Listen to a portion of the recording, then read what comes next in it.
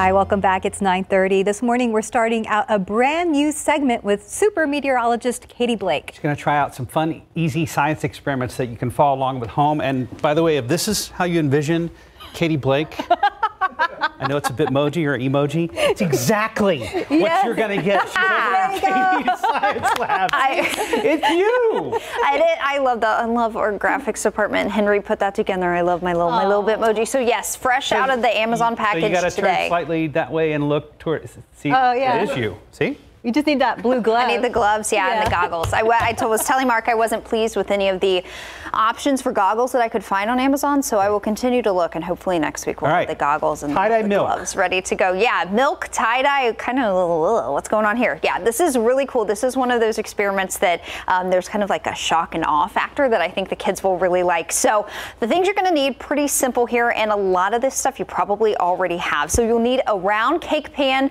or a plate with high edges so that you can fill it up about halfway with some milk. You'll need either a cotton ball, a few cotton balls, or some Q-tips. I've got Q-tips today. Dish detergent, it doesn't have to be clear, it can be colored. I've got some blue detergent today. And you will need different colors of food dye and also some milk. So a lot of these things you probably have around the house because I do stuff like this at home all the time. I happen to have all these things, so it's pretty convenient. All right, so the first thing you're going to do, you're going to take your cake pan. This is kind of a little bowl here, and you're going to fill it up about halfway with milk. And you can use any type of milk. what do I have? Whole milk here. And I actually think whole milk or milk with a higher fat content would actually be better for this. But if you don't have that, you can try skim milk, 2%, whatever you've got at home. Then you're going to take your food coloring. I've got 4 different types here, and you're going to do about, let's say 5 drops or so on any side of the pan. So we'll put the green there. We're going to put the red on another side. You space them out? 5. Yes, space them out. Okay. And you'll see why here in just a little bit. You've got the blue drops there and then yellow here. And once you do this once and kind of see how it goes, then you can try a bunch of different colors, maybe put a lot more food coloring in there and see what happens. All right. With you so far. Okay. So now it's time for the dish detergent and either your Q-tips or cotton ball. And what you want to do is just to immerse, either put a little bit of dish detergent on your cotton ball. I'm just going to dip the Q-tip here in the dish soap, and you can kind of put a good helping on there. And then, all right, so once this goes in the milk, things are going to happen right away. So this is where you're going to get kind of the shock and awe factor here. So we're going to put the Q-tip. I'm going to let him zoom in a little bit more. I really want y'all to get pretty close. Okay. All right, ready? Ready. Ready. What's happening? Where'd it go?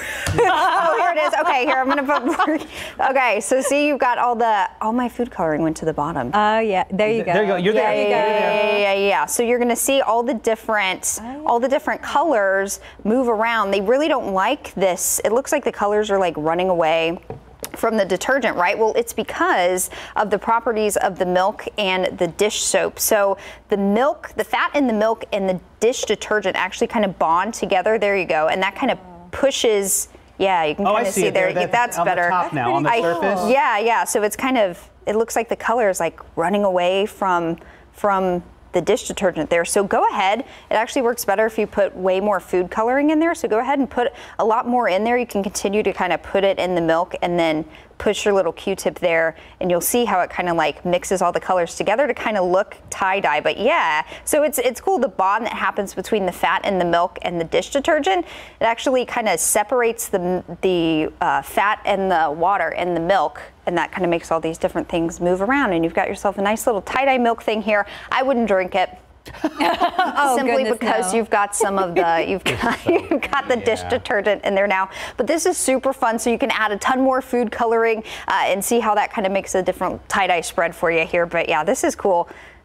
Yeah, so put it in there and you'll see how things kind of And I'm with you. I think the whole milk is probably the better one because, like you said, you need that difference in liquids. You need the higher fat content. Yeah, so give this kind of a test run, and then this is really easy because then you can just dump it out, clean the dish, and then start all over again. Yeah, and from a mom perspective, I guess the Q-tip might work better than a cotton ball. You stay a little cleaner. You could definitely do that, or take several cotton balls or Q-tips and put them in there at the same time and see everything kind of dance around and move. All right, so if Katie, if people caught the tail end of this, is there a place where they can find the recipe and all the ingredients and stuff? Yes, you can head to KSAT.com, the KSAT Kids section. We're going to have each science experiment that we do every week online there, and I know we're going to try to give folks a heads up, so if you want to kind of do this along with us next week, you'll be able to do so. We'll give you a heads up on what you need and everything like that. I'm just going to keep messing with it. I'll be extra impressed if you put a white cotton t-shirt in there and then ta-da! There you go. That's a thought. Maybe we'll do that next week. Yeah. We look forward to that. Katie, thank you. This was fun. Yeah, thanks.